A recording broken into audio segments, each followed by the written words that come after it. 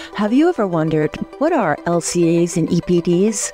Welcome to LCAs and EPDs Explained with the Structural Insulated Panel Association. LCAs and EPDs are sustainability tools that quantify and summarize environmental impacts of products, services, and systems. LCA stands for Life Cycle Assessment.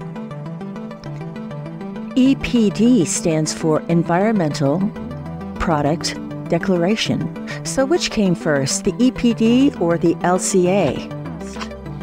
The LCA came first. A life cycle assessment looks at these impact areas: energy, air, water, land, health, and ecology.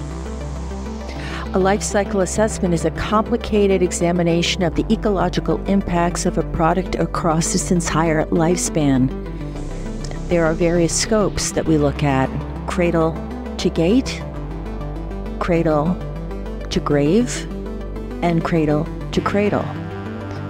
These can be condensed into what we call EPDs, or short form LCAs. Here's another way of looking at it.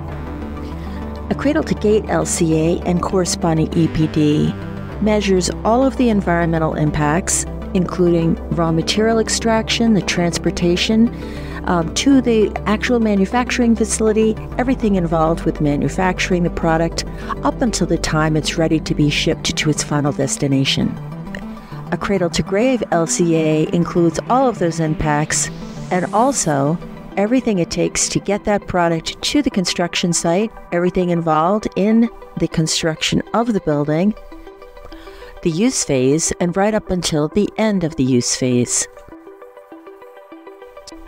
The last scope is called cradle to cradle, which measures the environmental impacts from the extraction of raw materials to recycling and reuse.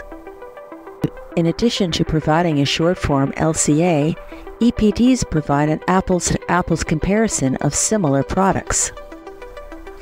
Product category rules, or PCRs, give us categories for similar products, services, or systems along defined parameters. EPDs adhere to ISO standards, are third-party certified for LCA processes, provide a concise description of the functional unit, and list the life cycle stages included in the analysis. Here are a list of third-party operators that oversee, validate, and integrate data into the EPDs. Lastly, there are different providers of EPDs. For example, companies often provide EPDs for their products. Now, these EPDs also have to adhere to the strict standards that we described earlier.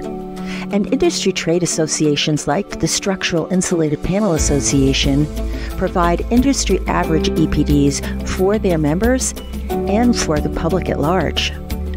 For more information about the Structural Insulated Panel Association, or to download the Structural Insulated Panel Environmental Product Declaration, please visit sips.org.